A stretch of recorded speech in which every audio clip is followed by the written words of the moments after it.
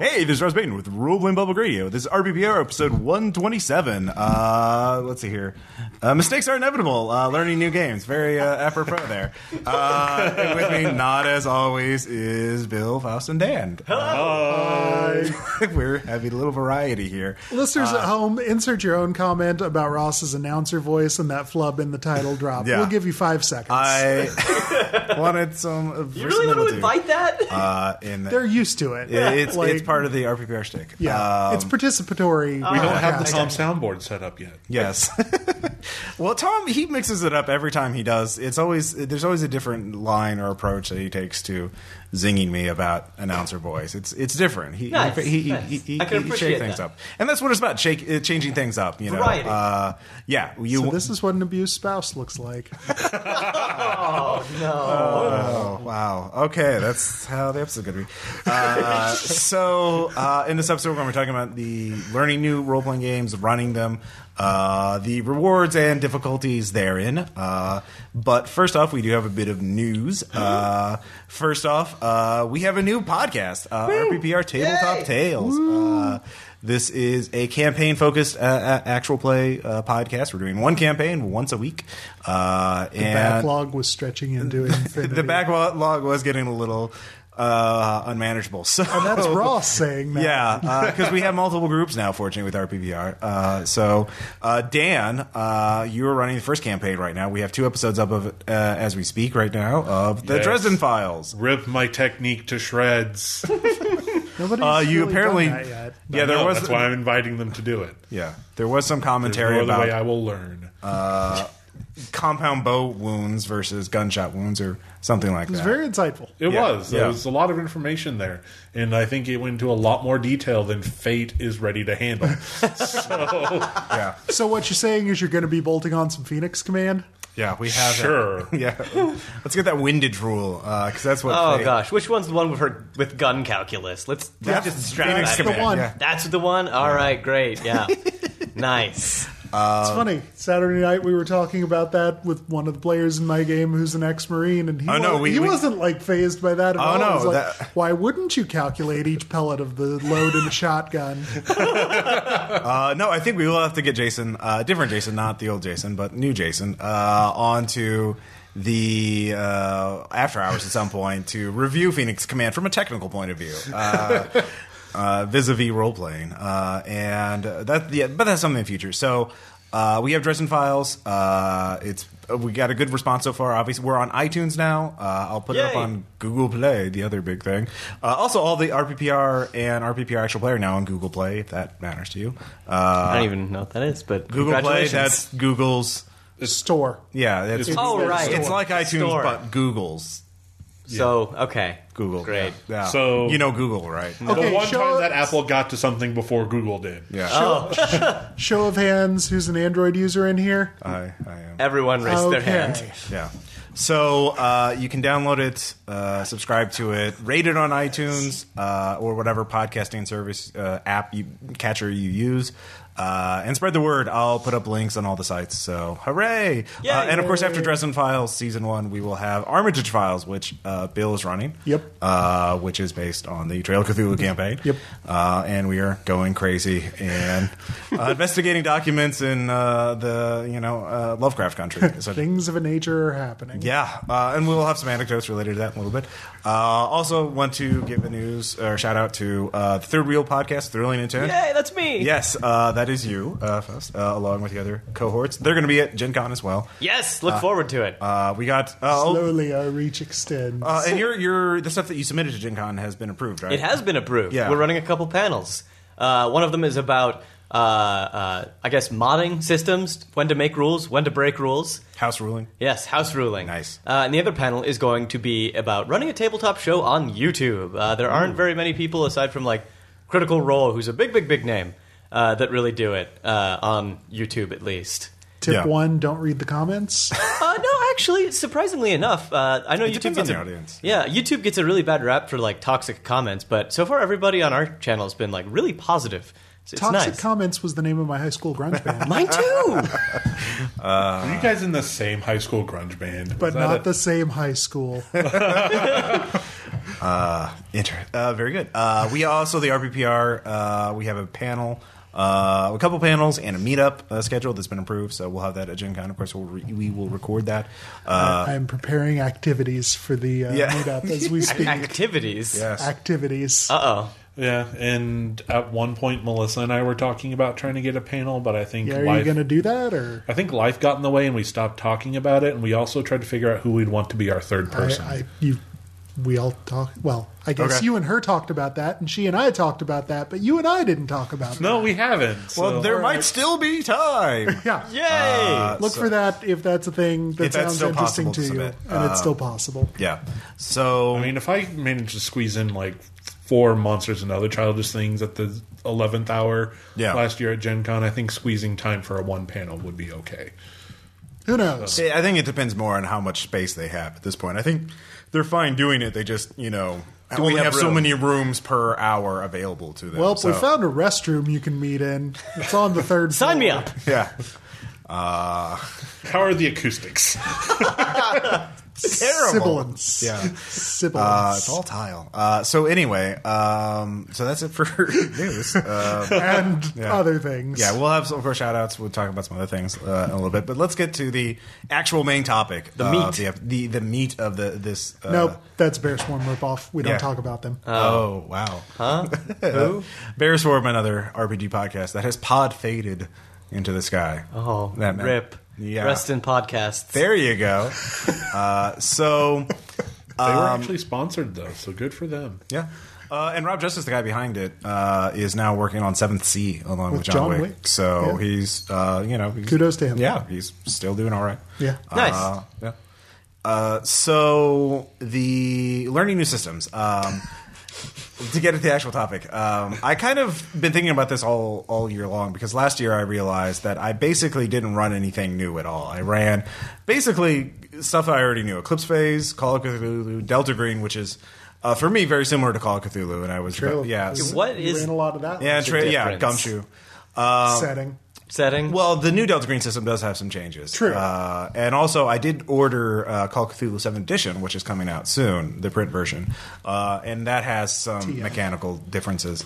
But I realized, I buy all these great RPGs, and then I don't run them. It's sort of to warp that old quote, you buy RPGs thinking you're buying the time to learn them and run them. Yeah, exactly. Oh, wow. Wow. You kind of... Oh, that's depressingly profound. Yeah. Yeah, it is. So I realized this year I need to actually put that time aside. Yeah. Editing, what's that? So... I decided to make an extra effort into learning new systems and running them. Effort. I know, it is. It's the only kind that we approve of here at RPPR. Yeah. And for me, the first one I learned, the first system that I learned this year, the new system, is one that's not out yet. It's called Upwind. It's being designed by Jeff Barber, who Totally was So hipster, Ross. You probably haven't even heard of it. no, they wouldn't have heard it because Jeff Barber hasn't done the Kickstarter for it yet. So Jeff Barber is the guy behind Blue Planet, totally a 90s sci-fi RPG, and he came up with this great new system that is card-based, playing cards, and has a setting that's very much like kind of anime-ish, but like with a bit of steampunk element, like cloud floating islands. And, count me in. Sign me up. Sky ships and all right. Yeah, I want to. Yeah, no, it's a great system. I will run it for you sometime. Yeah, and it's intrigued by your ideas and wish to subscribe to and your he newsletter. actually he reached out to our podcast and said, "Hey, I'm doing this. Let me. Would you be interested in playing it?" And I read it over. I was like, "Oh, great!" And then I got busy with the Delta Green Kickstarter. And they're like, "Oh God, I feel horrible because I haven't helped this man with his game yet." So I finally just put aside time. I ran it. The players loved it. We recorded an actual play, and he actually came. He swung by Springfield one weekend, and I recorded an interview with him. He ran the game for us, and we have that recorded. We will post that closer to when he does his Kickstarter. But it was a very engaging experience because it made me learn a lot of things about game design and like, oh wow, you could do all these cool things with a game. And whoa. So now I'm trying to learn more games. So like recently I did Feng Shui 2. You've seen the light. I've seen the light. Thank you. Yeah. That was a lot of fun, by the way. Feng Shui 2. And, oh my God. And I made mistakes, but so I want to run it again. And that was one of the games I got at Gen Con last year. And I was like, ooh, big $60 book. I really like this. And then I don't run it for 6 months. So So that's kind of my experience, and I realized that you can't just stay in. I could run Eclipse Phase on Call of Cthulhu the rest of my life, and that would be okay. But then I wouldn't have had Feng Shui 2. Wouldn't have had this awesome time with Upwind, which the system is really awesome in a lot of different ways. Like for example, instead of resolving one action at a time, you resolve an entire scene at once. Whoa. So like exactly. It kind of blew my mind. Like, holy shit! You're just like, instead of like, I want to hit the bad guy with my sword, it's like, I want to win the fight by capturing the bad guys and getting them to swear loyalty to me. All right, those are the stakes. So do scenes just go by like yes, real they do. fast? Yeah. Okay, wow. Yeah, no, it requires a totally different pacing. Interesting. Sounds really cool. What year is it? Yeah, exactly. So it was but it took a lot of time. I had to set aside time. I had to spend, days just to read the playtest documents and like sort of absorb them and like, what does this mean? And what does this mean? And I still got things wrong, obviously in the first playtest. So, it was very challenging. But I think the main point I want to get across is that it was worth the effort to do. Right. So that's my experience, and we'll get into the nuts and bolts of how to do it. But let's just the rest of you guys, who wants to go next? Talking about Dan, since we talked about Tabletop Tales, you had to learn a new system. I did have to learn a new system. and again, the statement you made earlier is very apt. Is that I bought the Dresden Files RPG books under the assumption that I have bought the time to learn and master the system, and the entire time I first said I want to do this as a campaign, and then we actually ran it. I don't know how many times I thumbed through that book. Yeah. I'll go you one better, and the reason why I let you run it instead is I had the time available, but it was while I was working overnights, and trying to learn Fate while working overnights was not a good choice. That's how I ended up reading most of the material. You're a stronger man than me.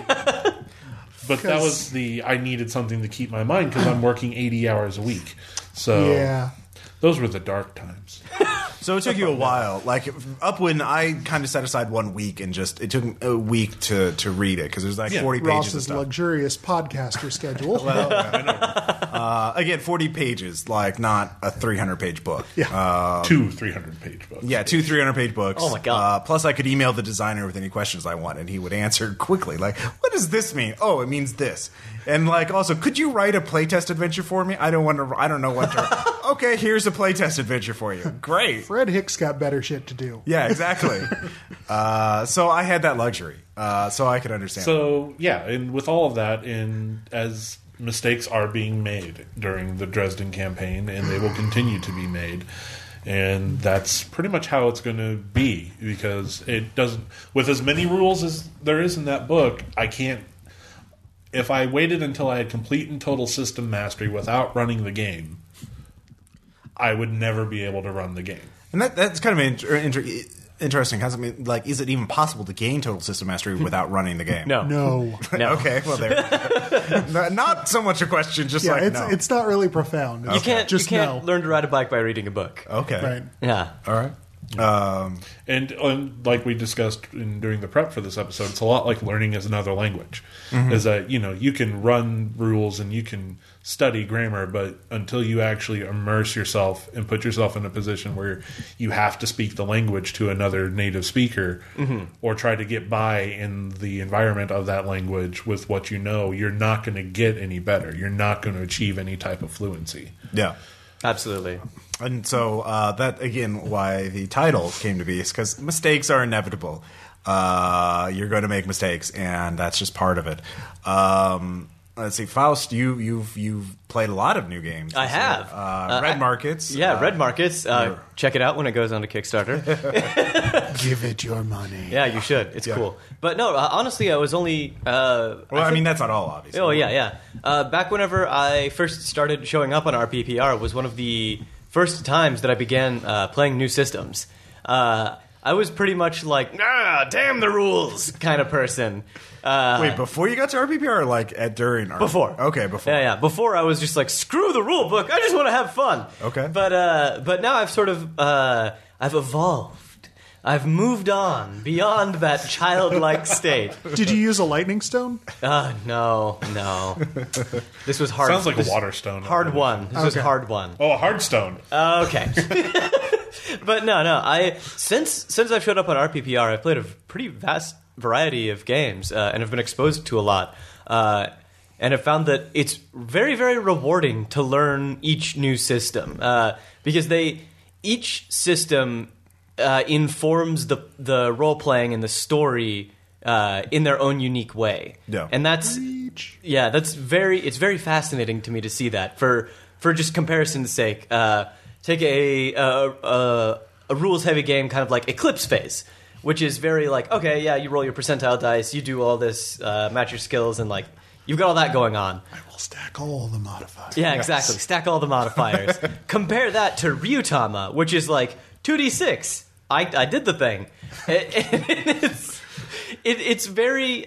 It changes the way the players think about the game. Because with Eclipse Phase, they'll be like, all right, I can stack this and this and this and that and get advantage doing this. It becomes very like... not formulaic, but like they take on this very tactical. Exactly, that is exactly the word I was looking for. Well, I mean, it's also thematic too. Yeah, because it fits though. Yeah, is what I'm getting. Eclipse Phase is about like a post-scarcity, like super technologically advanced society. It's about complexity, exactly, and like the rules, nuance. Yeah. The rules absolutely influence the players into thinking like that. And with Ryutama, it's a much simpler rule game. It's like a fairy tale kind of. It's like a Ghibli movie. Yeah, and it drives the players to act like that, which I find especially interesting. But that's my 2 cents. Okay. So since you've been, up until you were playing these games with us, you were playing mostly like a modified Pathfinder. Right. Pathfinder in 3.5. 3.5. Yeah. Has that changed your perception of 3.5 Pathfinder? Or? Yeah, I hate it. No, I don't hate it. All right. But I definitely do view it as not as fun.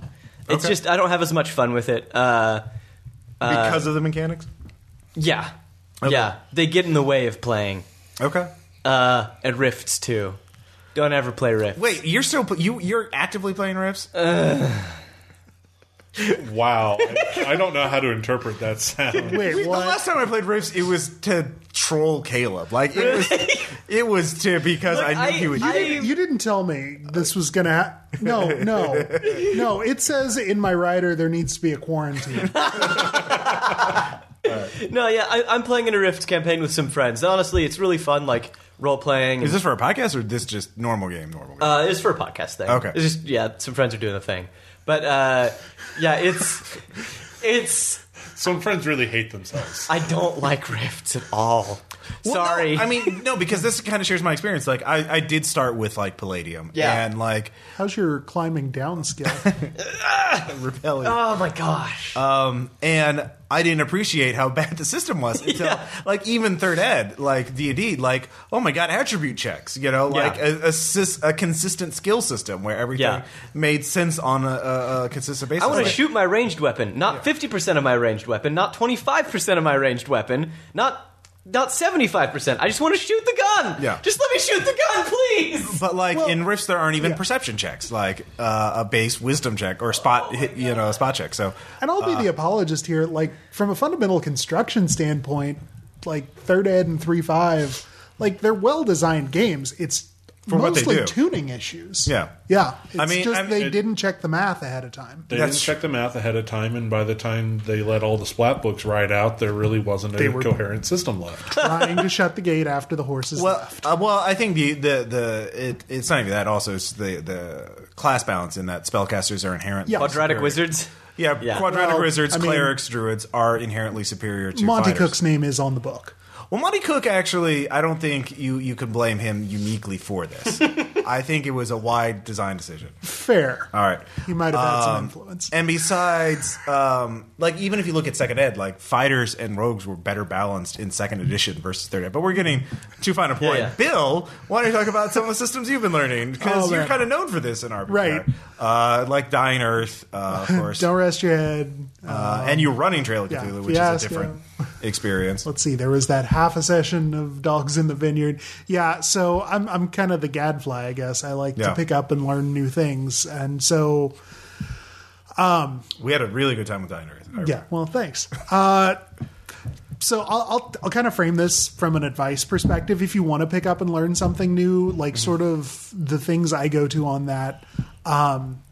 If you're dealing with a designer that's written any kind of design diaries or stuff like that, that's a great place to go to. Like, I've benefited in running Dying Earth from listening to Ken and Robin talk about stuff because it helped me understand what the system wanted to do. And like, if there's a thing I could say, especially to a GM, but also to a player looking at a new system, like, don't worry about reading the whole damn book. It's probably huge and not worth all your time. But like, try to dig into it enough to where you can figure out what the game wants to do. Yeah. Like the core mechanics or something. Yeah, not just the core mechanic, but like the core activity. Yeah. Like, because if not, you can end up with a mismatch. Or like, you bring your preconceptions to the table and like, say you've played D&D for 10 years and you pick up Gumshoe, but you just kind of wing it and you don't read it at first. You're going to do a dungeon. Yeah, you're gonna do Gumshoe that is trying to do D&D, and that will hurt. It will hurt badly. So yeah. Well, I think, you're thinking about reading the book and parts of it. I think that depends on the game you're running, because obviously the big textbook size books, clearly, like, you don't need to, like, when I was reading Feng Shui too, I didn't read all the, they have like 80, 90 pages of power descriptions. Right. And like, you don't need. Whoa. Yeah, well, like they have. I mean, that's good if you want it. The thing Across about 36 archetypes. Right. Which Okay. all you have to do for character creation is pick an archetype, give your character a name. Oh, wow. That's awesome. Well, it's also they spread it among like not only martial art abilities but sci-fi abilities and fantasy abilities. So like they're trying to do multiple Hong Kong genres in one book. So that's you don't need to read the raid one night and Crouching Tiger, Hidden Dragon the next. Use Feng Shui too. Because the setting for it explicitly allows that, and for crossover type things. Yeah. But like there are certain games that you should read from front to back, like, especially sort of the indie storytelling ones. Like read every bit of Fiasco. Fiasco. I was just going to say, maybe 50 pages of it, and you need to know everything that's in there. One example I would also do is Itcher Spy, which I ran in a different setting, Night Vale. But like that, understanding, reading that full book gave me a sense of how to run it. Because they have example adventures and like they explained the default setting for it, and it kind of like gave me, this is the kind of thing it goes for. This is kind of thing. Here's how to surrealist. Here's how to surrealist. Yes, very very much so. So it's a fun game, by the way. What is it? Itcher Spy. It's a surrealist, absurdist role playing game. I have a copy. Sorry, of it. wrong school. A little crossover between surrealist and absurdist. Touch on the absurd. Right. Well, the Venn diagram has crossover, but it's not one circle. True. It's like a beaver with a guitar on one circle, a duck with a keyboard on the other side, and then there's a beaver with a keytar in the middle. So nice. A platypus. A platypus, obviously. Sorry. I'd probably prefer the platypus with the guitar. Oh, yeah. Well, that's the center of the event. Right, because otherwise you don't get that demographic appeal with the band. Right. So there is a lot of reward in that because variety is, I think, the spice of life in gaming. You don't know what you're missing until... The thing is, you could be doing your D&D game for 10 years and like, we're having fun, but it's the same kind of fun. And when you try something new, it's like, holy shit, we could be doing all this. The characters are talking to each other. They have meaning. We're doing things we haven't done. And it doesn't... I mean, it could be more role-playing, or it could be more like you find out tactical combat's more exciting. So like, you get a crunchy game and you get into something like that. Or like just the like cross-applicable skills you'll pick up and insights you'll have. Like trying to sit down and write scenarios for Trail of Cthulhu all the time has made me realize that I always worked way too hard at like fantasy combat heavy games. Like comparatively, they are a breeze to write scenarios for. Yeah, they are. Unless you're doing like a Tomb of Horror type death trap thing, but that's kind of fair. Unless you're Jigsaw, it's right. Or Caleb. Yeah, or Caleb. I mean, if he wanted to. Caleb hasn't done like... If he wanted to. If he wanted to. I mean, his death traps are more existential. Like, you succeed, but at what cost? God's teeth. Yeah, exactly. You didn't... The whole death trap thing became from No Evil, which is an Eclipse Phase campaign, which had tons of the literal death traps in it. Wow. But the entire campaign was an, moral death trap. Playing in it meant you were already caught. Basically. But I mean, there are downsides to it.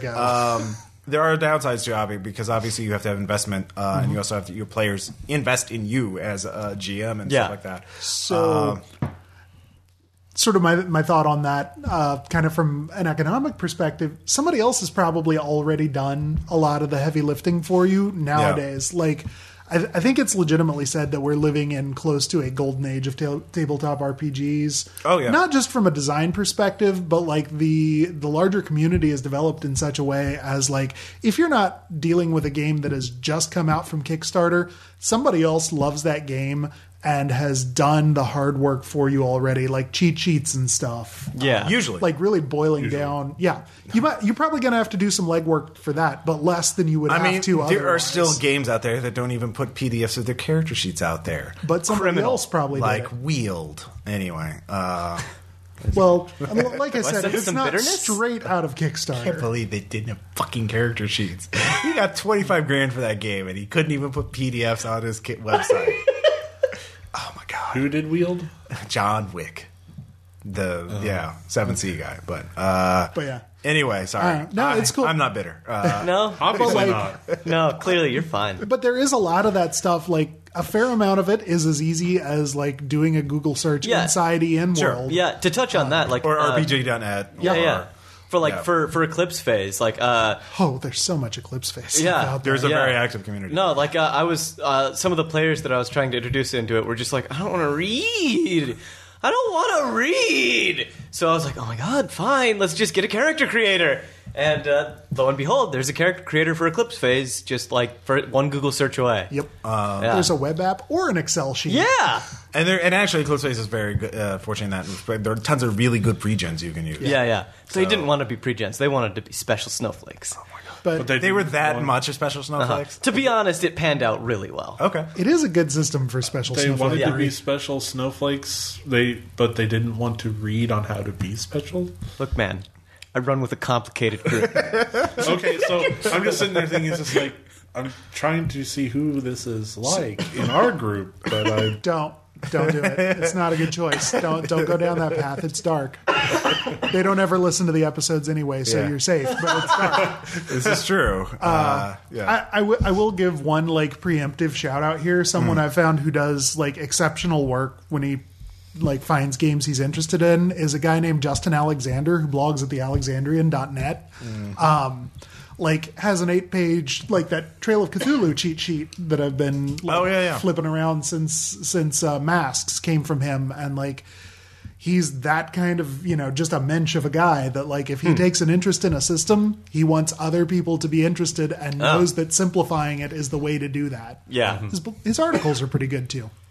In terms of learning a new system or approaching it and also getting the players ready to go, like what kind of approach do you do? So like for Upwind, I read the system. I talked to the designer. I was very lucky in that respect. Or for Feng Shui too, I read the rules, the core rules, and I ignored a lot of the stuff because again, it didn't apply to me. Because then I decided I was going to take a very simple approach, just modern day.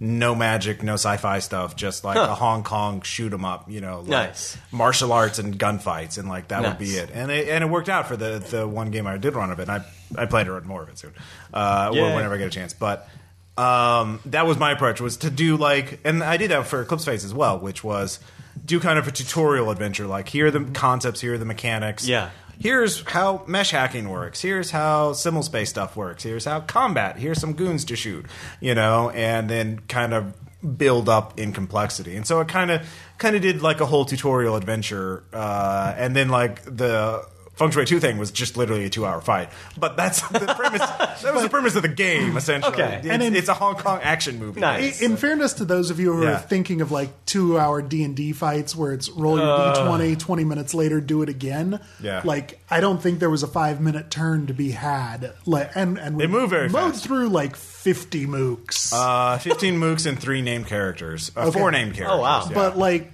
it's one of those systems that explicitly wants you to describe things cinematically. Okay. So It's it John was, Woo. Yeah. Absolutely.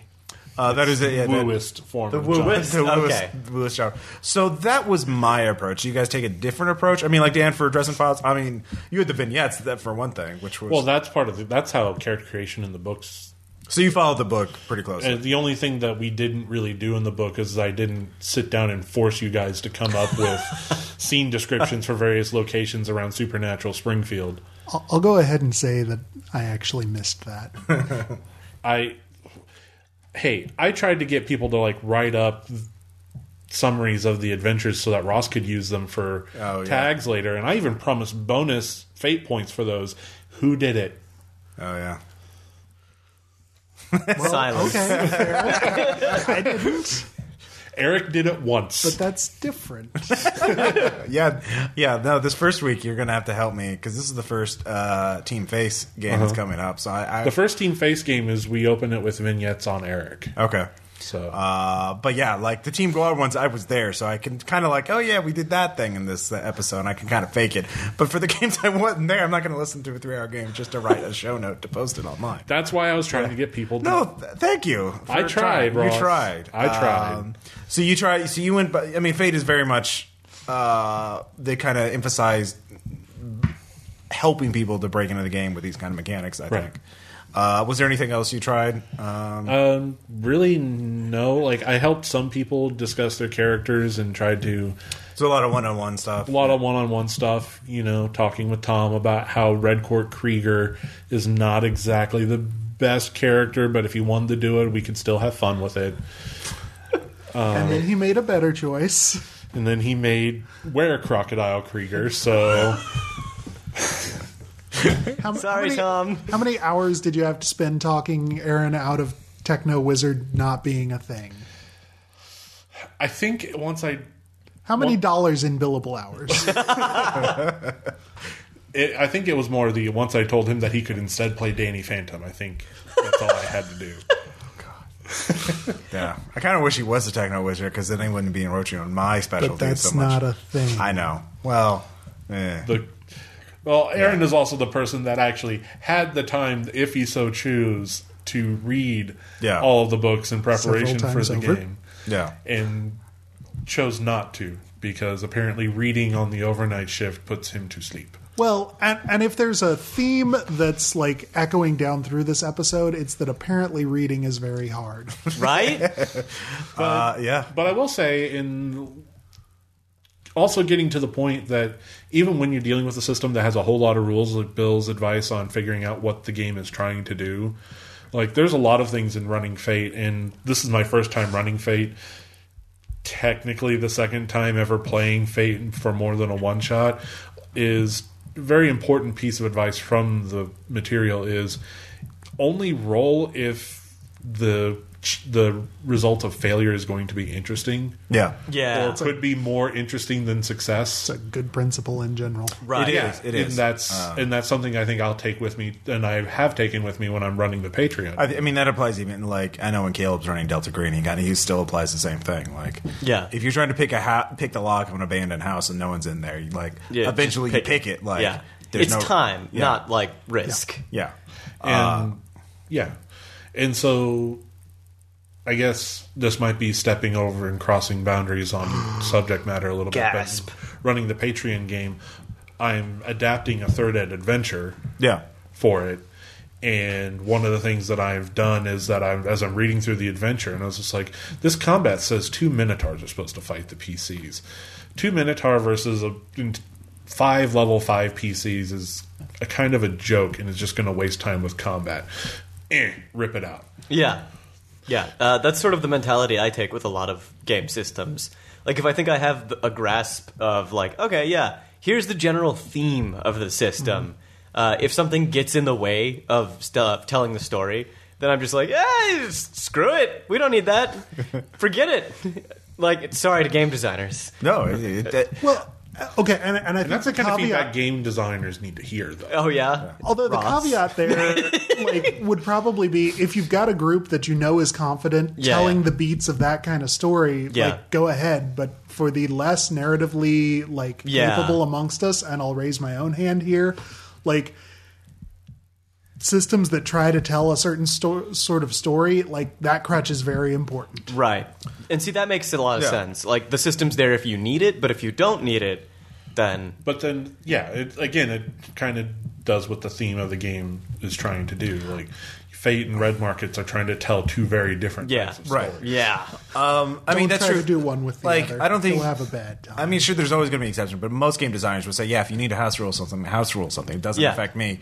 The main thing is house rule. The main danger, I think, in house ruling or removing certain rules is doing it without, if you don't sufficiently understand it, especially if it's a brand new system, you do something like, let's get rid of negotiations or pay in Red Markets. I was just going to say. Yeah, like, let's just rip out this part without understanding, this is a load-bearing rule. No, Like, you get the job. You have the job and it pays this much. yeah. So just sort of, I don't know, to continue my counterpoint, not because I think you guys are wrong at all. I think you're certainly right, but like caveated, and to kind of bring back what Ross was saying, like when I knew I wanted to run Armitage Files, before I got into that, I sat down and found 2 or 3 good trail one-shots that I could do beforehand because I wanted essentially a safe space to learn how the game worked. Oh, that's a really, like... Yeah. Because there have been times I've screwed that up in the past. And like it's good for all the players to figure it out, but even more so, like from a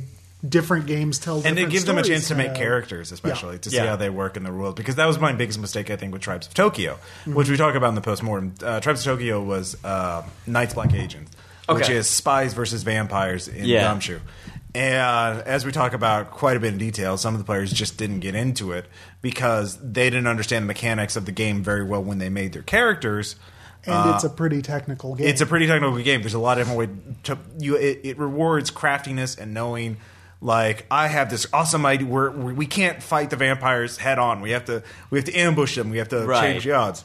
Right. And if you don't understand the system or the genre very well, if you can't do that very well, then like you're going to get screwed over because you're just like, okay. So it doesn't do things that aren't spy games very well. It really wants to be a techno thriller. And otherwise, you can't just pissing up a tree. You can't just stand. It can't be like D&D where you stand next to a vampire, you hit them, and then they hit you. Right. Like, you're going to die, and then you'll eventually win. Right. Yeah. It's totally different. You'll die. And some of the players didn't understand that very well. Also, you had trouble with players actually investing in the genre of the setting that you're running it in. Yeah, I was also studying it in Tokyo, and like some players were more interested in that than others.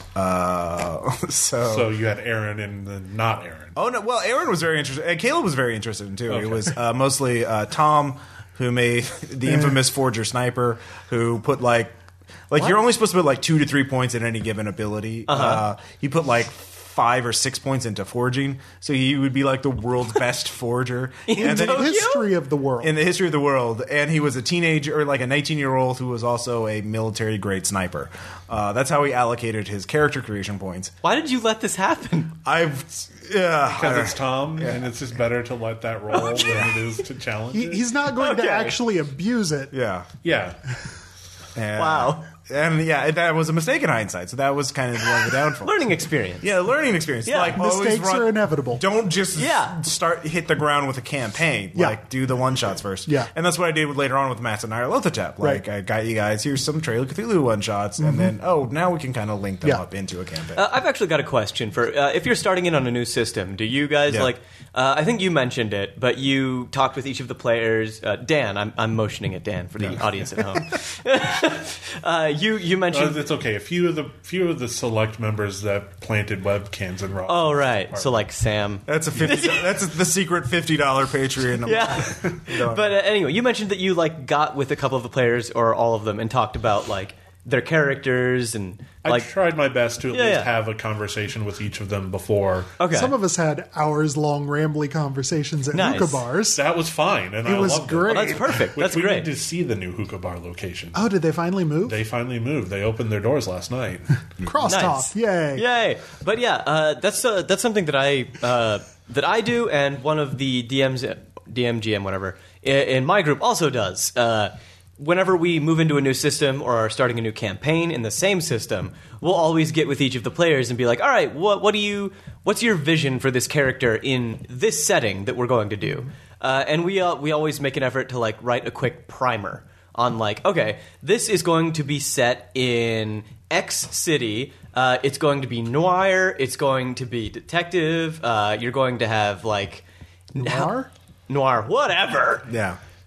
French. It's going to be noir, and It means that he encountered the word by reading it, so he should Exactly. be applauded. It's true. it just means I have a non-accent that varies. Yeah. No. right. Good credit to right. you for reading. Thanks. Uh, But basically, whenever we go into a new system or are starting something new, we come up with a primer. Like here, it's basically the back of the book is what we'll hand out So to wait, each of the players. the primer is for the game itself, or For the players to read about the setting Okay. that the game is okay. set in. and then they read it because that It's- runs counter to what you I said know. so How far. big is it? Sure. How big is this primer? It'll generally be about half a page. Half a page. Half a page A couple long, hundred sometimes shorter. Okay.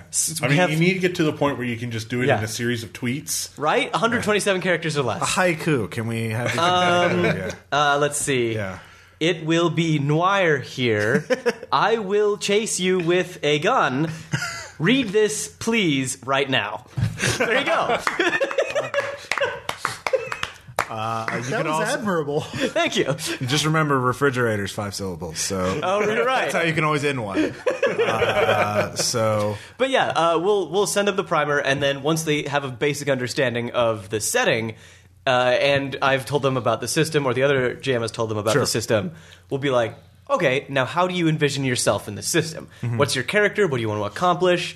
And then we kind of like go back and forth, and sometimes we'll let them peek behind the curtain and be like, here are some plot elements. Do you want to bounce off these?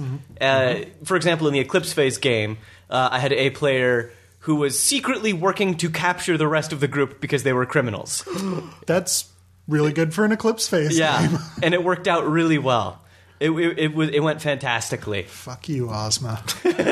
there's more than just Ozma, but yeah. But then above that, not well, Ozma, no. there's Ozma. Yeah, Ozma's at the top, but there's so many other organizations. that They're can at be the doing- top of the conspyramid. Well, I mean, not with the Jovians. Jovians are in their own conspyramid. Like, anyways. Eclipse Phase nerds. What? Okay, so your question is, do we do the same thing? Or Yeah. like, how do we do it? Well, that's the question, and also it was a statement. Like, Okay. do you do the same thing? And also, here's how I do it. Okay. Yeah. And I think it's a really good way to get new players interested Sure. in a system. For me, it kind of depends on what I'm running. I'm not. Historically, when I run a game, sometimes it's like I have this idea. You do whatever character is in mind. I don't care. You know, like Tribes of Tokyo. Like I didn't do as much as I should have. And that's when Ross learned. Yeah, that's what I was. Well, sometimes it worked out. Like a campaign earlier I did was Heroes of New Arcadia, superhero type thing, and like everyone came with great concepts. Nice. Usually, Well- what I would do for a campaign is I will post a primer kind of thing on the RPPR forums and be Right. like, and then I will email everybody. Here's the thing. If you have a character idea, post it, concept or something like that. So we have that discussion there. So also so the fans can see and that kind of thing, Right. And yeah. comment on it, And then rip it to shreds. And No, they don't rip. They don't rip things to shreds until it's actually recorded. Oh, okay. yeah, we get That's gun good. calibers wrong, or something like that. Or drugs. Oh yeah. Drugs? We are terrible at depicting drug usage correctly in games. We don't have much experience. It's a good thing. We should. Well, yeah. Two of That us is- have that is experience with also drugs, but not debated. in the way you might think.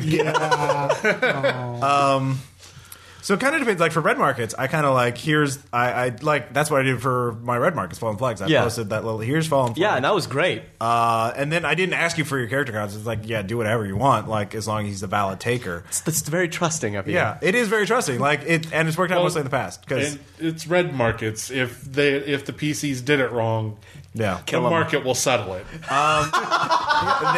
This is true. Oh, you didn't bring a gun. All right. You've just lowered the GM's opportunity cost. Congratulations.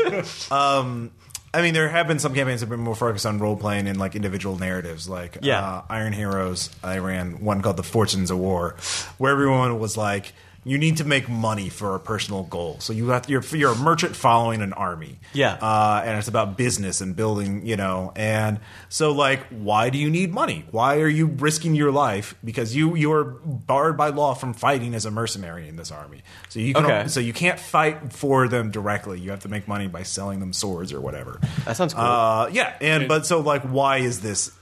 And so I gave them a backstory, like they were dishonored and blah blah blah. You and me both, Dan. Yeah. You and me both. One of And my greatest regrets about the last job I had was it wouldn't let me play in that campaign. I had the best character idea for it.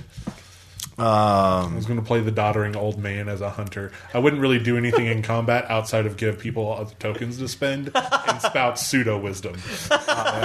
No, that would have been amazing. Yeah. You can't shake a bucket that's half full. Exactly. And it worked out very well at the end because everyone had a really satisfying narrative arc. Nice. Except for David, who was kind of like, yeah, screw revenge. I'm just going to be rich. I'm rich. The best revenge is living well. Yeah, exactly. Yeah. There are lots of movies that say that. Kale's character got killed after getting revenge. And Nice. Aaron's character, Aaron, the best way that Aaron could. Yeah, and Jason's Character Jason, the best. Yeah, had a religious crisis of faith, and Wow. which it was Nice. pretty good. Sounds like a good ending. Yeah, no, it was a very good ending. So it for me, it depends on the system and genre, and Yeah. so I will do the primer thing. Yeah. And it's also for my use as well. Be like, oh, yeah. here's It's super helpful. Here's what I'm doing. Here's the bullshit I'm thinking up. I want to make sure I don't forget this bullshit, so I can bullshit later on it. Exactly. So, Exactly. Bill. Sure. So, I mean, more coming up through, the traditional version of the fantasy side. I don't know. I've kind of been crap at this in the past, and I've recognized that I've been crap at this in the past. But more and more I'm finding, like, I enjoy games more when that stuff is baked into it from the beginning. I mean, by the time, for instance, for the Armitage Files, by the time I knew I was working from a campaign frame in the book, which basically said, you were somehow attached to Miskatonic University, and by the time you go with the occupational archetypes that are in there, by the time you've tacked that and a drive onto your character, you've pretty well grounded it to begin with. So that, reinforces my natural laziness. But like going forward, if I wanted to do something, that didn't have that baked in, I mean, for instance, this is a thing that probably won't happen until like I retire.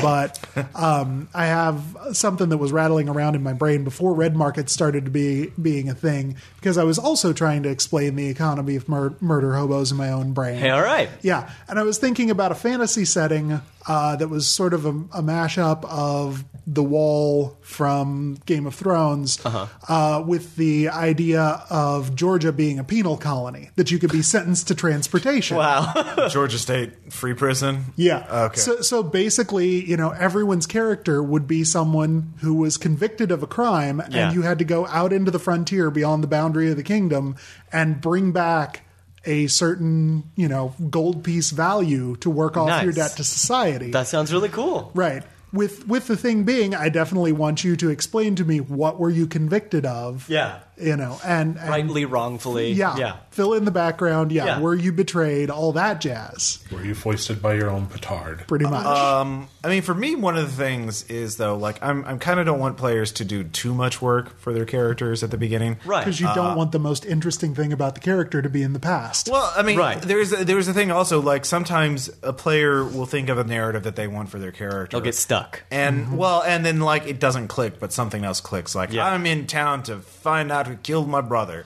But then, like, oh, God, what? The mayor's corrupt? We got to get that asshole. So, like, they just drop the murder subplot. Yeah. Because that's what everyone else is clicking for, and that's what the player responds to. Like, let's open a pizza parlor. Like, okay, like, Yeah. And I think the important thing there is to, like, advertise to a certain degree what the game's going to be about. Yeah, I mean, Absolutely. like the story of the game is whatever happens in the game. So, like, you can't like script it ahead of time. Too much. But you can shoot a high concept. Yeah. You can go. You can have like set the initial tracks, but like it will veer off in whatever direction it veers. Absolutely. Yeah. And that's So you got to be able to drift in that. Yeah, direction. being able to improv with it is something that I found is really helpful. And for sometimes whenever I've got a player that's like, I want to do this thing, like, here's my past.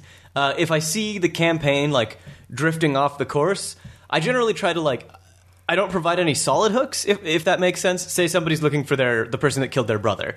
I would drop hints along the way in just such a way that it would, like, be able to follow the campaign if it continues to drift off course. Because I find it interesting to maybe, like, I don't know.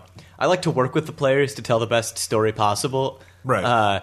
And I think it would be great if, the mayor's corrupt. Either the mayor or his assistant killed the players, whatever. Or maybe the person that told you the mayor's corrupt killed your brother. Or, like, just stuff like that. Like that, I always really enjoy working with the players and really screwing with them. Right. Like, No, I mean that's the GM's job. But like sometimes like okay, I want to avenge my brother's death, but then like oh god, this cult is going to summon Cthulhu and destroy the world. Right. And they're doing it all over the world, so we have to leave Chicago where my brother's killer is hiding. Right. And then it's like sometimes you have to stay on the boat, Conrad Mueller. Yeah, like you. Well, I mean, like if the campaign progresses in a way that precludes that. You're just saying that because the picture is right behind you. No, I just that too, but also because I feel like that's very apt. Yeah.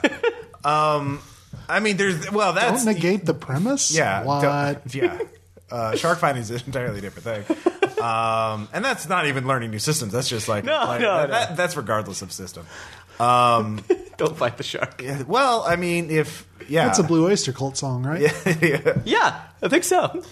So, I mean, now we're just getting kind of same any game kind of difficulty. Yeah. Like what kind of are there any other issues about doing learning a new system that you've had trouble with Aside from reading, from reading? Yeah. Edition updates are always a hurdle. Okay.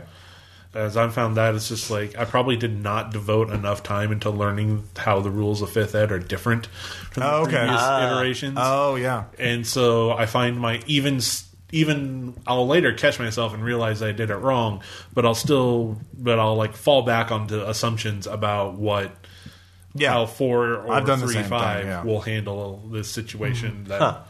And my players haven't called me out on it, so I'm not gonna. Yeah, don't let them hear this. Now. Don't let them hear this. No, there are a few people that probably will call me out on it. They just haven't had a chance to play in my 5th Ed games yet. Sure. So that's a good point. Like in Feng Shui too, I feel kind of bad because I did screw up one important thing about the rules. We all still had fun. Yeah, we all had fun, but like it was actually I think your character was Ak, or the big strong guy, right? The bruiser. And I realized no villain could actually hurt him because of his toughness value. Then after the session, like I'm supposed to add this to all the damage values, so you should have been injured for damage Once. Well, yeah, it Pretty much once. Yeah. Well, they failed a lot of rolls anyway. It's true. But I screwed that up, and so there are those kind of mistakes that you just kind of learn. And now that I've learned that, the system itself is pretty smooth. Yeah. It's just a matter of getting out of your comfort zone. Like you can't just stay in your comfort zone forever. Yeah. but I like my bubble. Yeah, but sometimes that bubble's Palladium, and you should not be in that bubble at all. Hey, I had the excuse that I enjoyed Palladium when I was 7. Yeah. What's your That's not an Rob? excuse. I don't enjoy No, Palladium. I'm pretty sure that could be perceived as the intended audience. 7-year-old. Well, I think it's I'm a 12-year-olds. cowboy. Oh yeah, well I'm a spaceman. Yeah.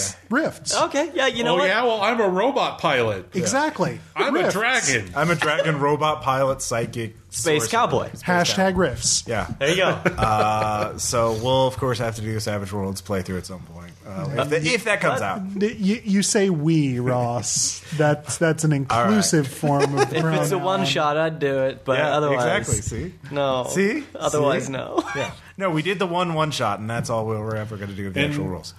Yeah, I'd that say would- that as far as on the horizon learning new systems, Oh yeah, what are you wanting to do next? I'm wanting to, well, at some point I'm going to subject a group of you to a one shot of anima. Oh yeah. No, I'll play it. I'll Wait, play is that the one that has like the World of Darkness-esque descriptions for everything? No, that was Immortal. That was Immortal. Yeah. Yeah. Okay. Now, Anima is the one with the 4-page character sheet with a full. Oh no, that was the one that gave me a Sephiroth migraine to tree, look at. Yeah. Yeah. Oh, like the Yggdrasil kind of thing. Uh-huh. Yeah. Oh my It god. was a That's- Sephiroth. But Yeah. Yeah, that's Wrong tree. Yeah. but that's how they show how the magic schools of magic. No, are. if know. you're pregens, I'll play it. Yeah. You can't put that information in my brain. Yeah. I did though. I won't allow it. Just Nope. happened. I'm pushing it right on out. Do you want some Palladium to help push that out? I can tell you about the alignments. No. Yeah. all right. But in addition to subjecting you guys to anima, which will require me finding the You're going to pregens that I subject us step- to an enema? yeah. Yes. Yeah. But A cipher system game like Numenera. oh yeah. That I would hang around. Yeah. I'd like to. But I would want to try. I would want to try to ham fist it into how all the previous incarnations of the world were all different RPPR campaign settings. Oh my god. Alternatively, you could just do it as one of the islands in the strange. I have asked them for review copies, so maybe they'll send them. To I us. have Okay. a copy of it, and Well, of the strange. Cut that out so they don't think The he new one needs that they this. just kickstarted. Oh, Wait, yeah. Tides of, or is that the game? No, no, that's the computer game. Okay. That Exile. Is Yeah, doing. yeah. No, Cypher System is a whole different thing. With It's a essentially, player-facing thing, with some D20-ish ideas in it. Yeah. Interesting.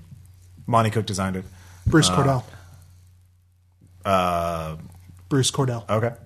Monty Cook's name's on it. Okay. It was Bruce Yeah. Cordell. I thought he did design work on it, too. Well, Yeah. He probably- somewhat, but his isn't the first name on there. Okay. Anyway. Okay, yeah, no, I rolled a 20 on I will Bardic definitely play Lore, both Ross. of those. I will definitely play both of those. I know in terms of new systems that I want to run, obviously Feng Shui 2 again. But the next brand new system I want to run will be only War, I think. What's that? That is a Warhammer 40k role-playing Right! game. Yes. I'm so excited for that one. Where all the characters are members of the Imperial Guard, which means they're just normal people. We're crappy. Where you're normal people that are conscripted into the Imperial Army and sent to some distant world to die. So In the grim, dark future, in the there grim, is dark- only bureaucracy. yeah, you're not a space marine, you're not a rogue trader, you're not a special snowflake. You're just one of billions of soldiers sent out to die fighting space aliens. So it's like the Warhammer fantasy games where you randomly rolled your class and could end up being a rat catcher or a camp follower. I think they do give you all. They all give you guns, so like they're With guns. With guns, yeah. Yeah.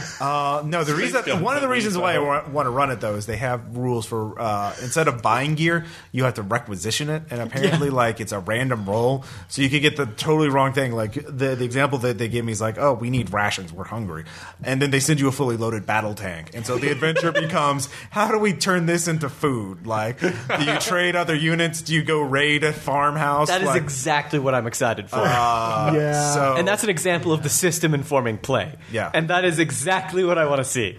Faust, obviously you're running Delta Green. This I month. played a lot in it, though, so I don't know if that counts as Okay. a new system. Any but other- I'm really excited to be on the other side of it. Yeah.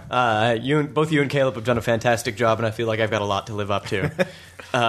And as far as new systems go, I think like just last week you showed me something called Hill Folk, yeah. which yeah. immediately struck my fancy.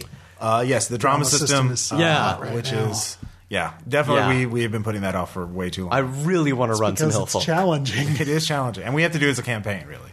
Yeah, it doesn't one shot very well. You Okay. need to do like at least as many sessions it as a builds. short run of an HBO series. Okay. So like 6 Interesting. or 7, Yeah. really. Interesting. So yeah, that's something I want to run. That's actually on my list to run. Mine too. Okay, well we can. Yeah. Yeah. Bill, what about you? Let's see.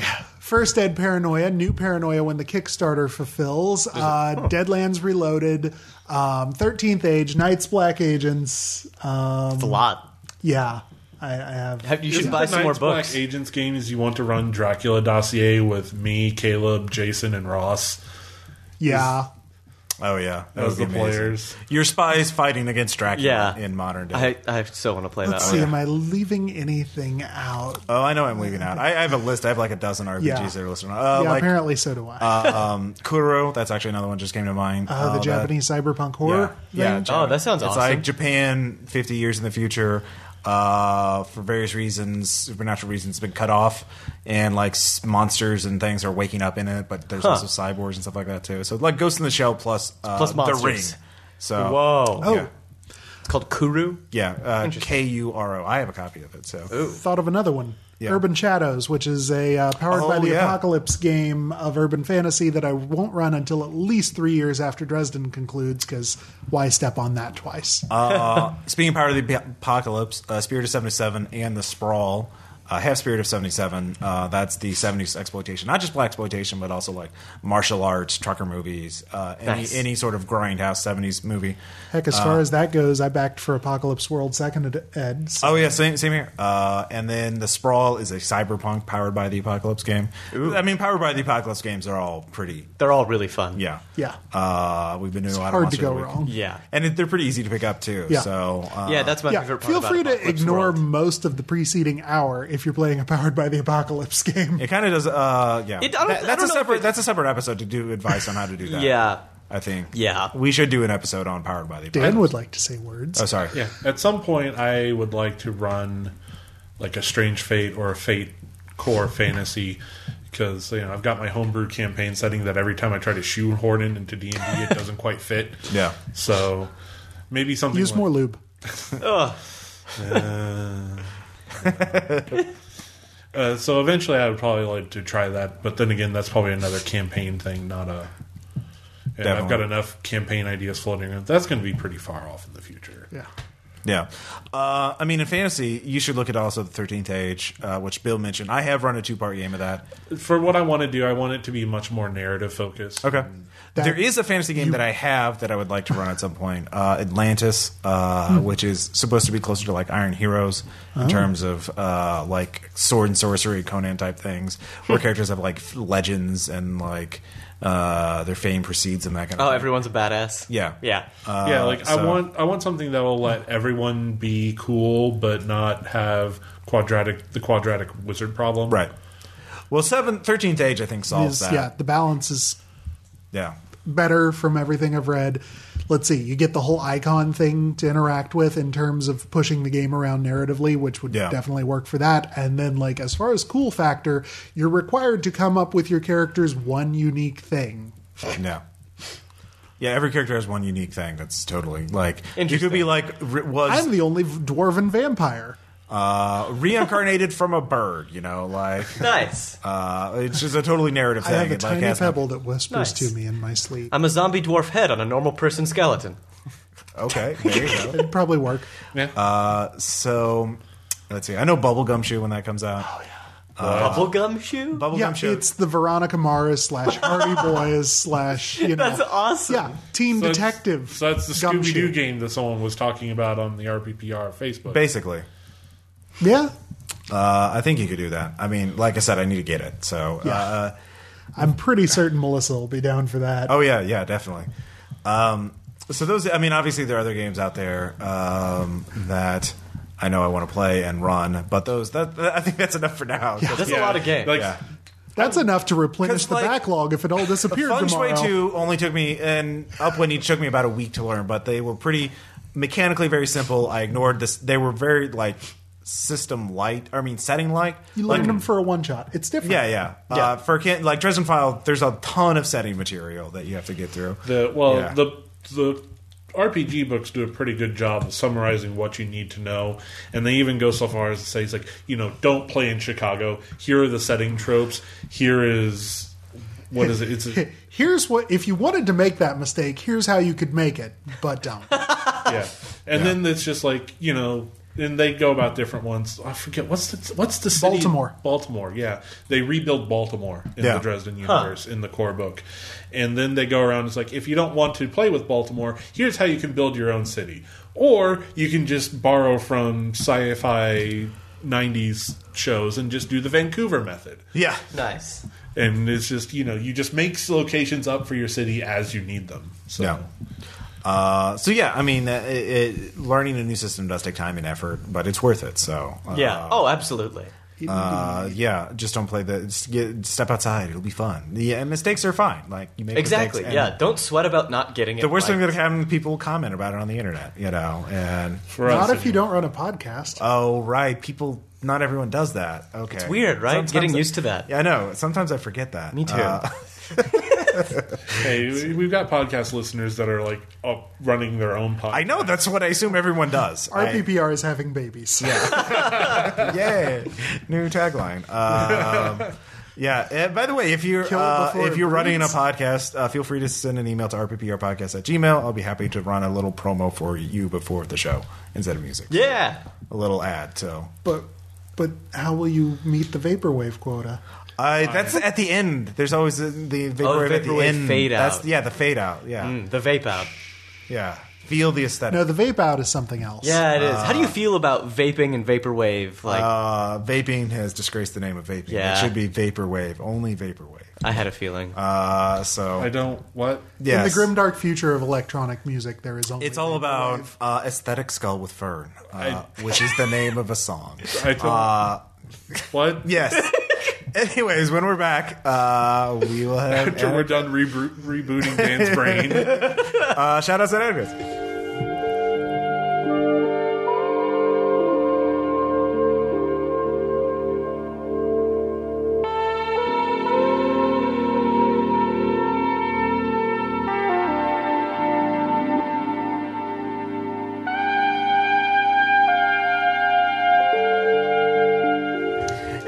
And we're back with whatever vaporwave I chose to play. Vaporwave. What? Aesthetic.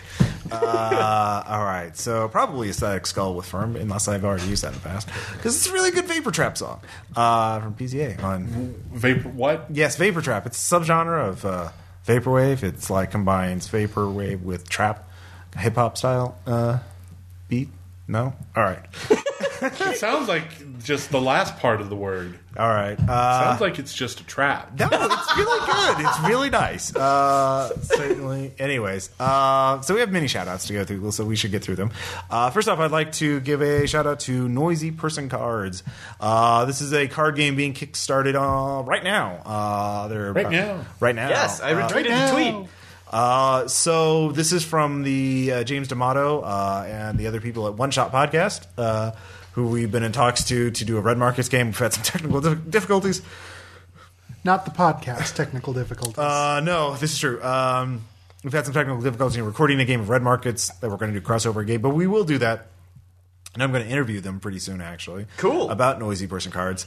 But Noisy Person Cards is sort of a party game where everyone takes turns doing their best to role-play a given character. One person will draw a character from a stack of cards, and everyone else chooses a phrase or a one-liner from their hand of 7 one-liners. And then whoever role-plays the best rendition of that character gets the card. So it's a little like Super Fight or Cards Against Humanity. Or, apples to apples. Yeah, apples to apples. But better. We played it for about 40 minutes the other night. I will put this on the interview. We had a lot of fun. It was really fun. It was quite entertaining. So I'm intrigued already. Yeah, no. You'll be able to listen to a card. This does not sound like a trap. All right, thank you. Well, it's not my game, but yeah, you should check out their Kickstarter. It is quite a bit of fun. Dan, if you wanted to mention something, Duolingo. Duolingo. Yes. Like, I got my wonderful analogy about learning a second language because I'm currently trying to teach myself Spanish. Ooh. And part of that is running through daily exercises on Duolingo. They don't just teach you Spanish. There's over a dozen different languages, including Esperanto. Do it. Or not. You could do Spanish, which is more useful. But after you finish Spanish. Esperanto. So, okay. Put those MMO grinding skills you've honed over the years. Is it expensive or is it free or like what? It is totes free. Ooh. Neat. Everyone else was saying. So is it just an app on your phone or? No, it's a website. They also have phone apps that you can do to do flashcard exercises. Like, it also, for those of you that are wanting to learn languages professionally, it has a nice integration with LinkedIn. Okay. So it can put a little badge on your LinkedIn profile saying how % fluent you are in a certain language. Oh, it'll test you. Not bad. Cool. That'd be great cool. if it wasn't for using LinkedIn. LinkedIn. That actually reminds me of those New Yorker cartoons. Yes. And yes. They have caption contests on there. Yes. They're people have asked. Found the caption. Well, there's two. There used to be the one, Christ, what an asshole, which would fit. 99.9% of all New Yorker cartoons. But the new one now is, I'd like to add you to my professional network on LinkedIn. So, like a cowboy. You see a New Yorker cartoon, just sub that for the caption. It will get at least 50% funnier by volume. Yeah, like people talking at a cocktail party, a cowboy at a drive-thru. A pig at a complaint window. Exactly. I'd like to add you to my professional network on LinkedIn. So apparently, it's enough of a thing that people use LinkedIn. I never have, but I have an account. That's about it. I don't use it. So do I. I discovered that I had an account that I didn't make. That's not creepy at all. No. Yeah. That should go up on a creepypasta. Speaking of creepy things, yeah, I've been listening to a couple of podcasts. So as I've advertised a lot, I'm a spreadsheet jockey at work, which means I need to keep the language centers of my brain occupied so they don't mess with maths. And 2 podcasts I've used to do that, both from Minnow Beats Whale and Pacific Northwest Stories, are The Black Tapes and Tanis.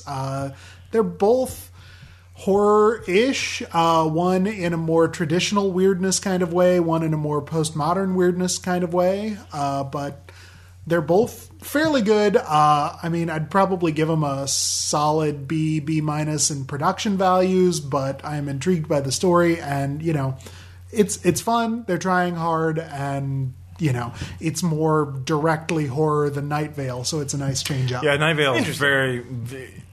It's humor horror. It's much more humor than horror. Although Alice Isn't Dead. Fuck me, Alice Isn't Dead. It's a lot creepier. Yes. Okay.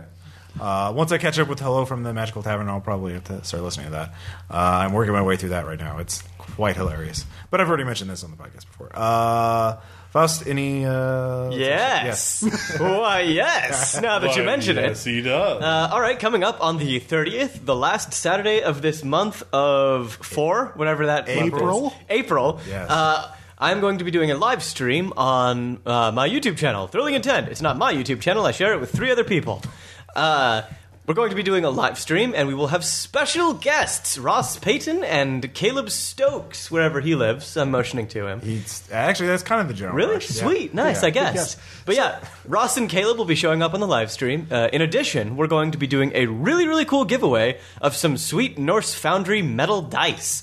They are big, honkin' heavy things that really have impact when you roll them. They look really cool, too. And also tokens from Norse Foundry. Do you have these? Did they actually mail you? Yeah, You should bring them to the cave next time. Oh, well, I don't personally have them. I have pictures of them. Oh, okay. Yeah. And if you want to get into the contest for the giveaway, we're going to be playing Delta Green, as per RPPR's usual... Rider agreement. Yeah. We're going to be playing... Caleb needs only green M&Ms. Yeah. We're going to be playing Delta Green, and the whole shtick for the giveaway is... Submit your favorite eldritch creature, and whichever creature I pick is the winner of the giveaway. And how do they do that? They send it to 3wsubmission@gmail.com. You can write it up, you can draw it, you can do a haiku, as was done earlier. Yes, refrigerator. That's pretty scary. Anyway, send your ideas there if you want to get into the contest, and make sure to show up to the live stream and watch Caleb and Ross die. Well, yeah. Listen to them. They're characters. Yes. Yeah. Uh-huh. We gotta see well, that. maybe that's part of the creepypasta. Oh, yeah. Maybe they'll see it, too. I'm really was looking forward to it. fun. So you came up with your own scenario for this, right? Yes, I did. Ooh. Yeah. Totally original. God's tonsils. Yeah. God's tonsils do not steal. Sort of it hasn't come out yet, but the Agent's Handbook, the actual normal player's edition of the book. There's the free quick start guide that's available called Need to Know, and that's like a 50-page PDF. But the actual game, the main core book, is coming out this month. It should be coming out this month in PDF. That's awesome. And once it does, we'll have links up, and and to celebrate, we will start posting God's Teeth the rest of it. So that will be fun in the sun, except for our player characters. They had a lovely time. I loved it. They I don't want to give spoilers. All-inclusive resort. Happy endings for everyone. Me, myself, and I really loved This is it. a Caleb game. Yeah. That doesn't happen. Hey, everyone had endings that they earned in Better Angels. That doesn't mean they're happy. Also speaking of podcasting things, I want to mention 2 things related to RPPR web hosting.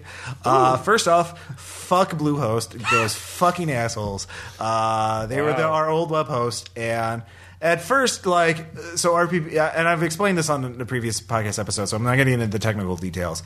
But they did screw me over by not warning me they were going to downgrade my service, and thus we were offline for weeks, and a huge pain in the ass. Yeah. But they screwed me over in a new way because they on their website they say we have prorated refunds. If you're ever dissatisfied, you always want to change, we will give you whatever percentage of the web hosting fee you haven't used up yet. And I'm like, all right. So I request that because I've switched over to Lithium hosting, which is great, and I'll get to that in a minute.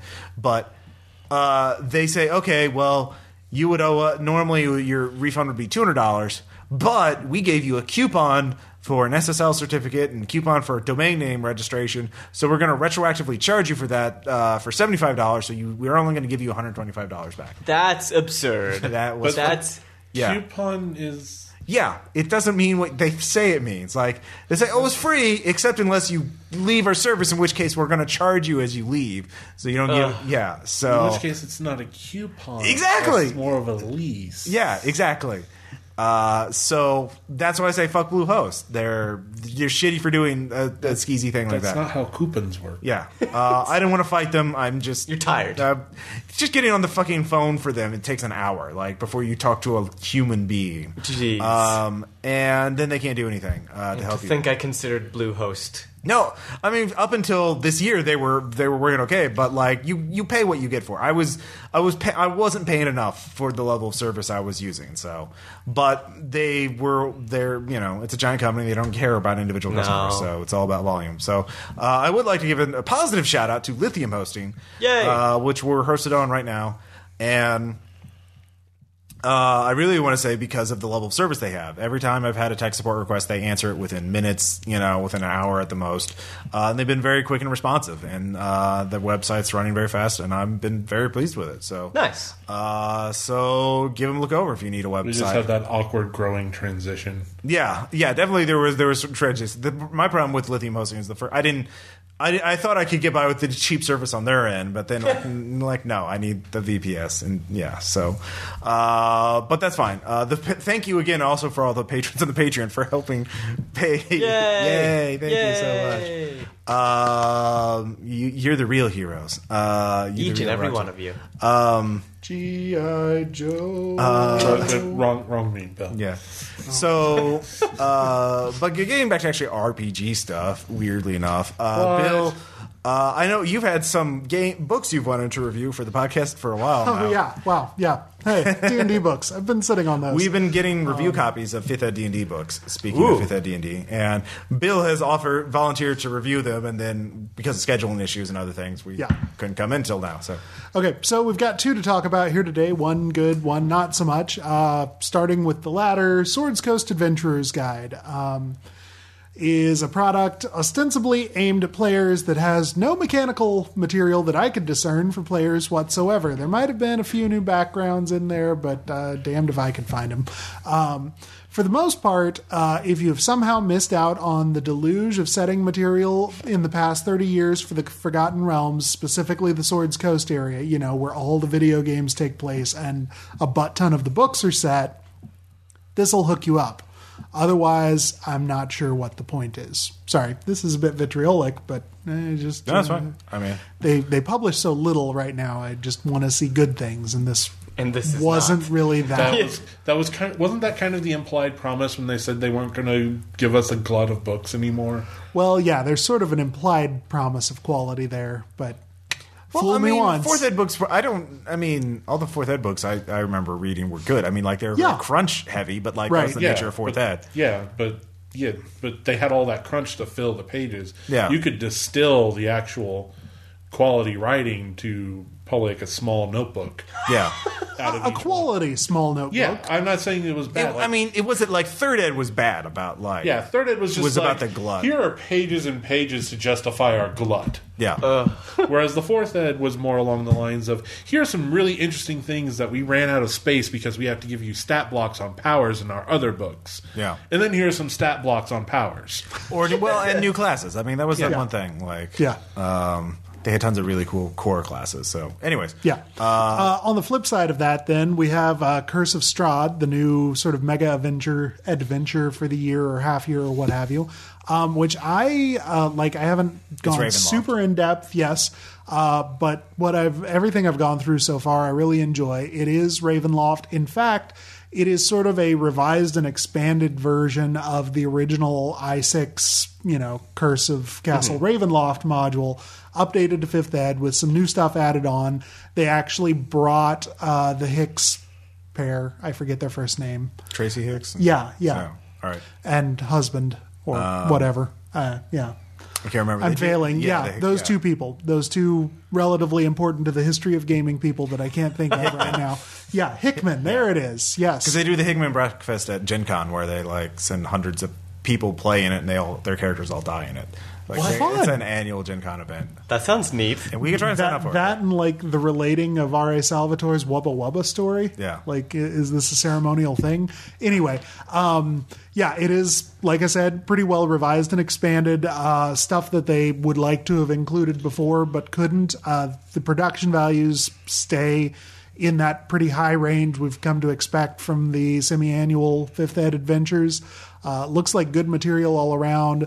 They have friggin' gorgeous isometric maps of the castle that, like, if you're a typical GM and therefore into map porn, oh my gosh, hide this from your wife. To be fair, map porn is one of the motivations of like at least half of all GMs. It's true. Yeah. Map But yeah, porn, yeah. they're gorgeous. Don't tell me you're not into map porn. No, we make our own maps at Thrilling Intent. There you go. Well, that totally Yeah. counts. Like if you're into the handcrafted up, then you're like a cam girl of the map porn. Yeah. Yeah, we are. And so what? Like, I mean, do you have a little donation button that buzzes whenever your patrons like? and then we put down another tree every time we get it done now. You have a whiteboard in the back. Apparently, there's a game on Steam that is about running a cam girl empire, and I can't decide whether I'm horrified or curious. What? Yeah. I'm surprised there's only one. Well, Yeah. fair. Man, half point. But also, alongside this, if you've ever read the original module or you read Curse of Strahd, you realize that it's a very quasi-replayable scenario in that a lot of the details of it are given by a not quite tarot reading at the beginning of the scenario. And Gale Force 9 has very obligingly produced the Taroka, in world term, deck to do such a reading with. In real life. Yeah. Like you use playing cards. You can use playing cards, or you can shell out the $9 for which I will be doing. If it looks cool, then I'm in. It looks pretty cool, and like I'm gonna get them for a gaming prop for other reasons. Yeah. Yeah. But yeah, No, I mean, does it also could it double as a function for a deck of many things? you could make it do that. Like, it doesn't have a one-to-one correspondence. Pathfinder does put out a hero deck of many things in physical form, but you can.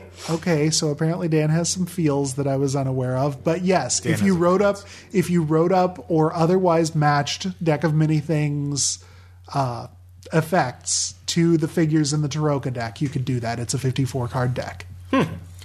Yeah, I'm still tempted to like make my next like Kickstarter type project to be Steal Dracula's Gold, and then just like spend all of the page count coming up with like deck of many things and one For of DCC. one. Yeah, one just random tables for shit. Like your peasants just push a button or just draw a card and just create Die. Insanity happens. Yeah. No, dying is too boring. Like Okay. they turn it. Slide down 1,000-foot razor blade into a pool of iodine. Cursed to be in a shape of a pig, and then like farmers chase you or something like that. You know, Nice. like it has to be more Twilight Zone. Yeah. Okay. 2d4 All right. farmers be good appear out of stuff, too. nowhere and begin chasing the pig. Like there has to be good things too to like wait out. So Right, you like right. you're a king, and then you turn into a pig. So you're king pig and chased by farmers. Okay. and But you're still You a still king. have to get the gold. Yeah, exactly. You have to steal I dragons. don't know if you're a king, you're probably no longer starving. Deposed so don't king. have to get the gold. King's got to get Deposed gold, king. You know? Anyways, we're getting a little off topic. So it's a recommended. You would recommend? Yes. Okay. Yeah. My Siskel and Ebert on this one. Swords Coast no. Adventures Guide, thumbs down. Curse of Strahd, thumbs up. Cool. Also, there's a thinly veiled screed against Twilight in the author's note in the beginning, so Well, gotta go with that. Classy. And speaking of dungeons, you've been playing a dungeon crawling type game too, right? Hyper Light Drifter. It's not quite dungeon crawling. Oh, really? I thought it it's- was very Zelda-ish. It is actually. Okay. If that's dungeon crawling, then yeah. I was thinking more like Darkest Dungeon. Okay. But no, nothing like Darkest Dungeon. It's basically 2D Dark Souls 3. It is better than Dark Souls 3. Go play Hyper Light Drifter. It's very fun. I like it very much. All right. Well, there you go. Yeah. Great review. And you've been playing a dungeon crawling game too. Yeah, Enter the Gungeon. Yeah. I've heard about that. It's sort of it's a more pixel arty. I mean, it feels kind of like Binding of Isaac, not just because Northern Lion is also playing a lot of it, but I mean, I got used to the difficulty in Binding of Isaac eventually and got fairly proficient at it, but Enter the Gungeon is just a wall. Like, I believe to co-opt a Ross phrase, it is pushing my shit in. Nonetheless, I enjoy it because it's a nice mashup of dungeon crawling tropes and gun fondling tropes. Nice. Doesn't it also have co-op? Sure. Sweet. I don't know. I haven't done enough get gooding at it yet to inflict myself on other people. Maybe we'll do that. Do some couch co-op sometime. Oh, I'd love to. We could record it for Railery, maybe. It's true. So we ever record Duck Game for Railery? Yes. we have So much Duck Game. We have posted some of it. But there's never enough Duck Game. I finally unlocked all the mods for it, or all the modes for it too. So we'll have to do like low gravity Duck Games and everything. And explodes. Gang Beasts. Yeah. Oh, and Gang Beasts. Oh, there's actually another game.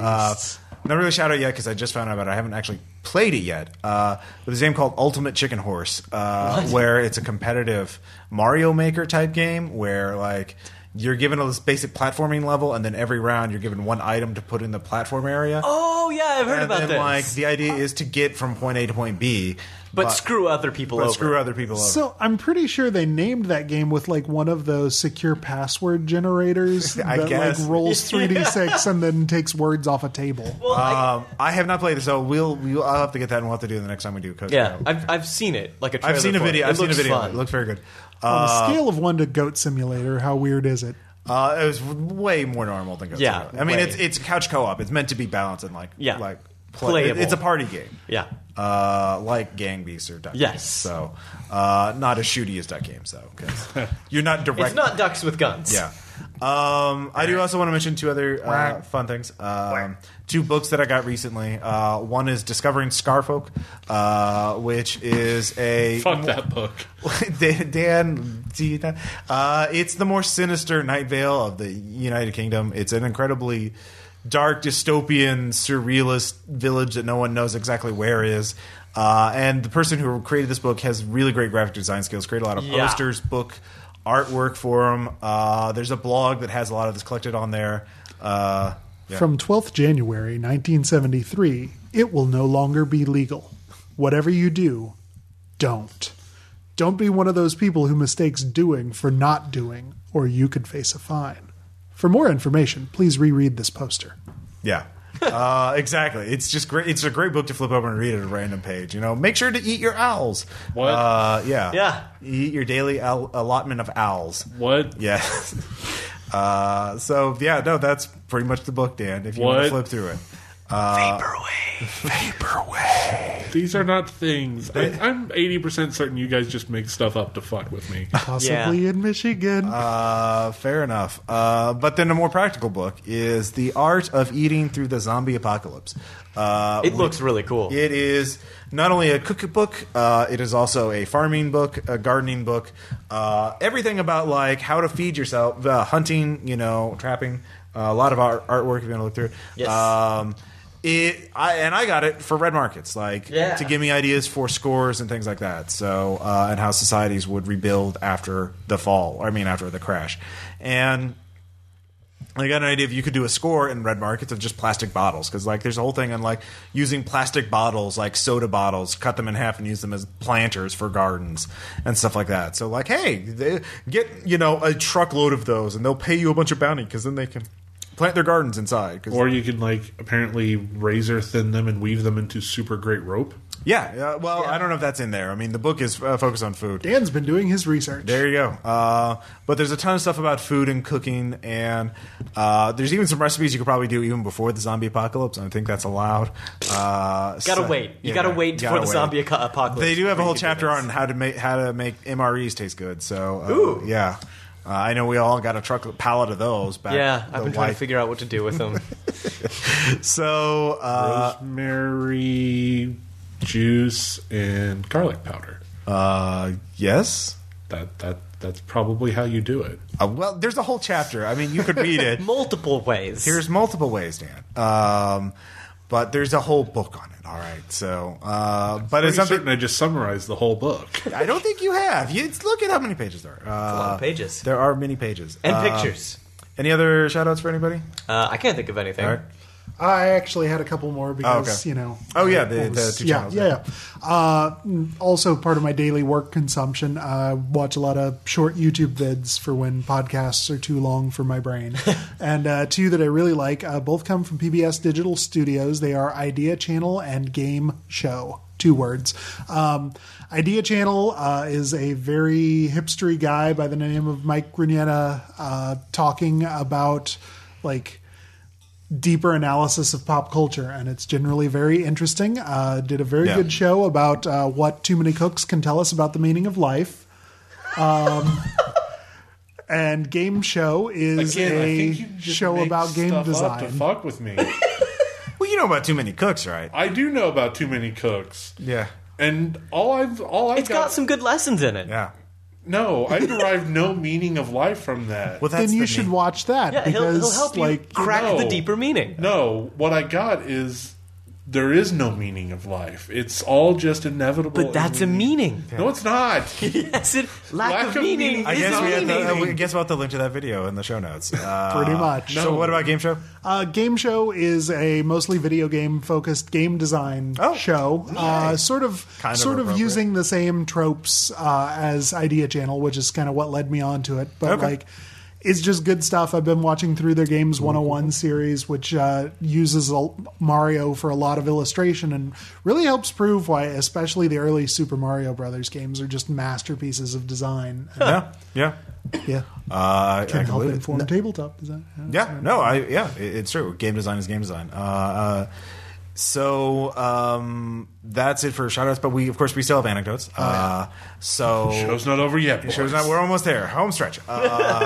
So we've been playing Dresden Files and Red Markets. I've been running Red Markets for Caleb and the others. It has been a blast and continues to be a blast. So yeah, Faust is in that. Yes, I am. What have been some of your favorite moments recently? Very recently, I don't want to give too much of it away, but let's just say I got to throw a couple of hatchets at Aaron. His character, yes. Yes. No, and Aaron. No, I got to throw a couple. Did you miss that, Ross? Yeah. I got to throw a couple of hatchets at Aaron's character, and I got rewarded for it. You were, to give more specific, it was part of for the circumstances don't matter so much, your character was trying to demo how great these hatchets were. Yes. So it was like a carnival sideshow, look how great these are.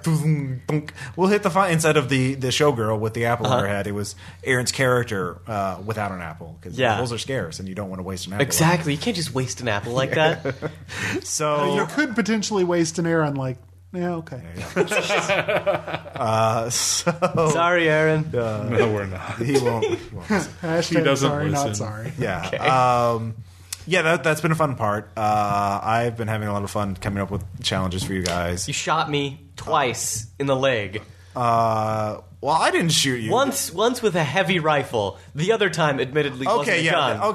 That guy did shoot. Yeah, that NPC. Yeah. But the other one was a player. Was it a player or was it? No, I shot a player in the leg. Yeah, Cuddy shot you. I think Sean's character shot you or something. No, I shot Cuddy in the leg. Okay, yeah. I did, some critical failures. Yeah. I did, however, get hit in the leg by a claymore, I think. You did hit. You did. Yeah, by a claymore. Doesn't that just happen? You don't really get hit. It just happens. That's just semantics, okay, Dan? Explosives are a little. I do think explosives are a little underpowered in Red Markets. I think they should be a little more. I would be dead. Yeah. But anyway. I think it was accurately powered. Thank you very much. So there is one bit I really like in Red Markets. There's Caleb. At one point, his character gets a lot of explosives, which in the first version of the rules required upkeep to buy. But his character has a prosthetic leg and a prosthetic arm, so he has a lot of upkeep as it is. But because he got feedback from players it doesn't make sense. You shouldn't have to pay upkeep to keep grenades around. You know? They don't really require maintenance like a gun, And so he was against it, doing that. So So when he was calculating how much money he would spend or make after a job, he's like, oh, God, thank God I don't have to spend on these grenades. Isn't that a great idea? You change the rules. Fuck you, Ross. He was really salty about it. He did not like me pointing out how... And any time somebody defaults on a roll, he's just like... He's really, He was against the idea of having default rolls. Trying something unskilled, he was against anyone even being able to attempt to roll it. I'm still kind of in his camp on that, honestly. What? Yeah, Yeah, you've got half the tables with him here. So. Yeah. No, you're crazy. Yeah. You're crazy. 2-on-2, huh? I see. Yeah. how it is. Wow. All right. And we're both bigger than you. No, I Even could with Bill losing weight. So. Yeah. I could probably run away and like leave Ross for you guys. So Okay. I do How live Red here. I don't have Markets anywhere of to you. go. that's true. There are glass bottles on the table. Oh crap! Well, we are. Is this the last RPPR ever? Like, If you don't hear from us, send help. how is this even going to get out? It's not. We're not live streaming. They'll post it. To to commemorate their crime. Yeah. It's, Oh yeah. yeah. And the fact that it's a podcast and no one listens to it means we'll be getting away totally scot free. Yeah. No. Police. Ow. Yeah. That's This rough. turned dark. Like, No kidding. I Quickly. need to get Tom. Another That big escalated black. quickly. Yeah. Oh, what? Tom's never threatened your life on air before? Not that I can remember. Maybe. Well, it was probably in the first 40 episodes. It All was a right. darker Yeah, time. probably. That was a while ago. So, Bill, of course, you've been running Armitage Files. Yep. And have there been any particular? I know there's one time I was speaking of Aaron. Speaking of Aaron, He's you just wanna- an anecdote factory. Yeah, he really is. He was attacked in a basement. Yes. While researching. While everyone else split up in groups, Aaron decided to go It was into- during the day. Okay, we thought we were fine. We didn't realize the bad guys were on. no, to us. he's still Aaron. Yeah, he did still Aaron, but yeah. Yes, he did elect to go into the basement of the city municipal building to look at some records. To Which try to people find were in. It out- wasn't abandoned. It wasn't creepy at all. It was like a normal building. It was just okay? a normal building. It was a Okay. normal Ross, building. stop justifying the Aaroning. Okay, I'm just like explaining the decision to like Okay. split up. Okay. After they had already like they didn't pussyfoot around the mythos component of the scenario. Somebody went ahead and spent the point and ate the sanity to know that they were dealing with a worm cult. Okay. Worm people, like things. Yeah. Oh. Big colonies of worms that were shaped like people. Oh, gross. Yeah, no, super gross. Super gross. And so Aaron decides to go into the, quiet, dark, subterranean portion of the building. Okay, so maybe it wasn't as No, okay, I will defend Aaron to go into the basement. Like, Okay. that I feel like was a And then reasonable- once he found the disturbed Okay, floor see, this is tile where of the I- tunnel, this is the he Aaron started part. looking around instead of leaving. Yeah. Instead of, oh God, worm person, boop, he should go. Okay, here's the thing, though. Yeah. That series of decision making would make perfect logical sense, and the rationalization and the justification would make sense for anyone to do it, to follow that line of reasoning, to make those choices To that point. to that point.